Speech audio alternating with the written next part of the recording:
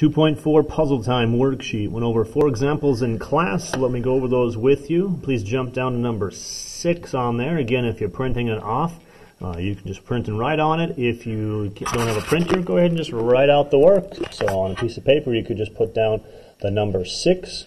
And you could write out this problem, which you can view here in the video as well as on the weekly agenda and in the bit.ly code. There's a little 3 here, which will come into focus in a second. It's an exponent, so please put 3 little lines with time signs in between of it.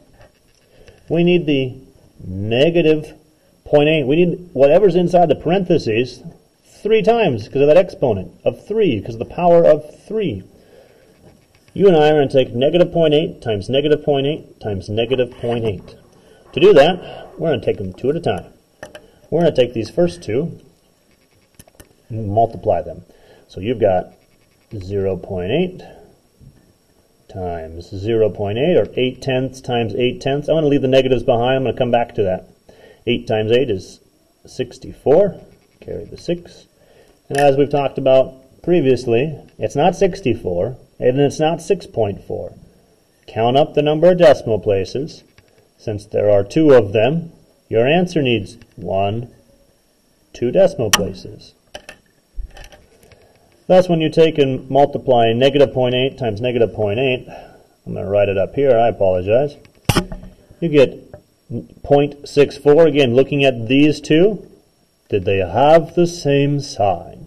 They did, so it's a positive. Now you've got to take 0.64, or 6400ths, times negative 8 tenths. Do that off to the side.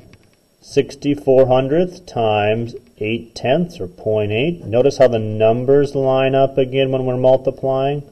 All the numbers, not the decimal, because when we multiply these away, that's where we're going to get this 2.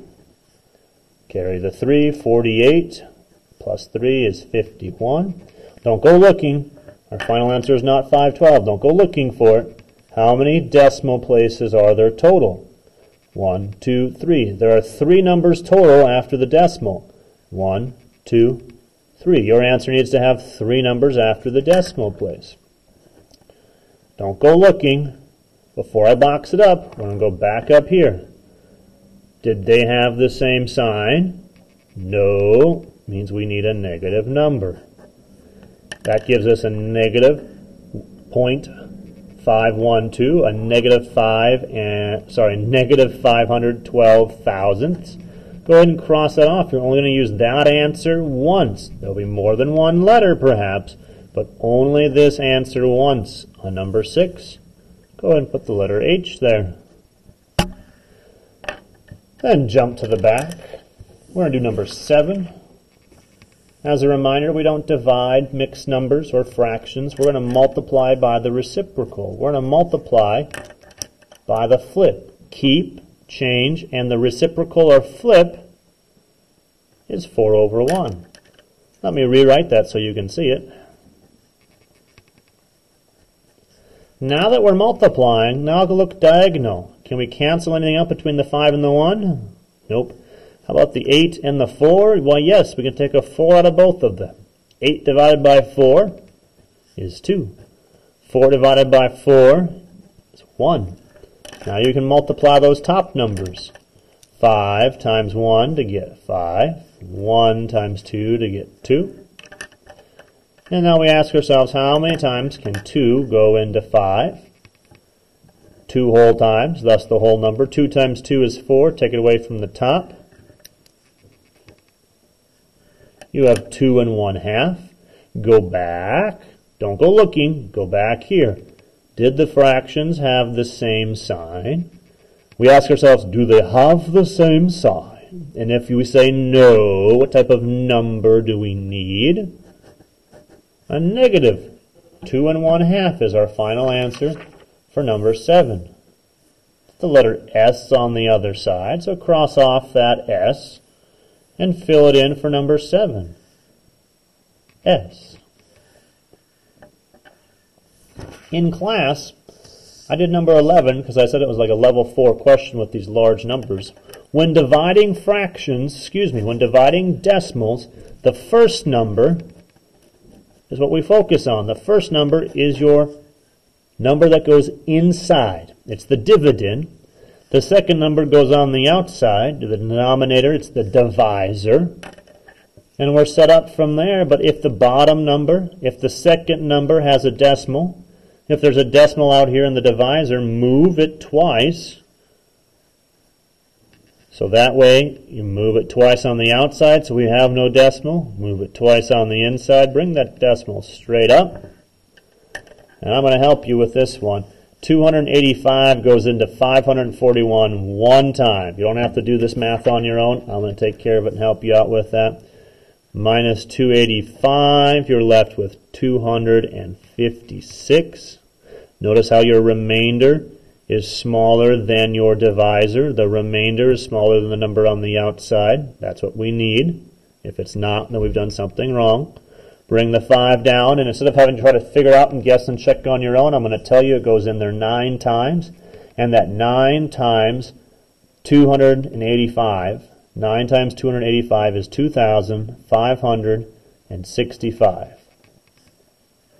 The answer isn't 19, it's not 0.19.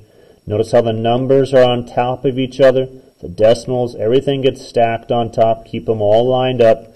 Did these two numbers have the same sign? Yes.